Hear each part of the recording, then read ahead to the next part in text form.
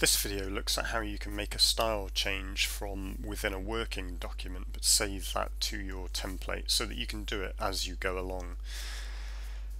What we're going to do is add a bottom border to our Chapter 1 introduction heading. So that will apply every time we add a heading level 1 to any of our text.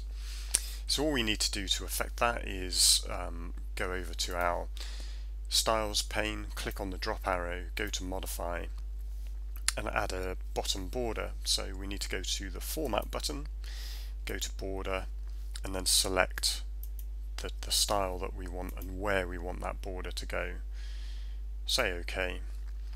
Then what we must do, as before, is select the new document based on this template, and what that's going to do is it will look at the template that this particular working document is based on, and it will write the change to the template.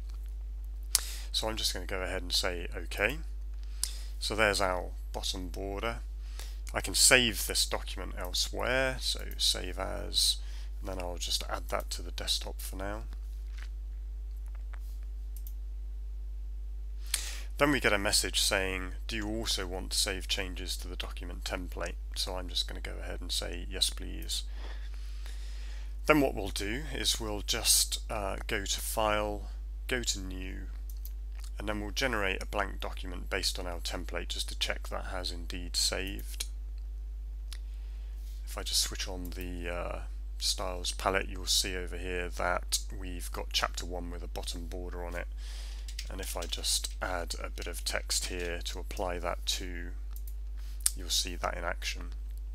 So the benefit of this is that you don't have to set everything up in your template immediately right at the beginning.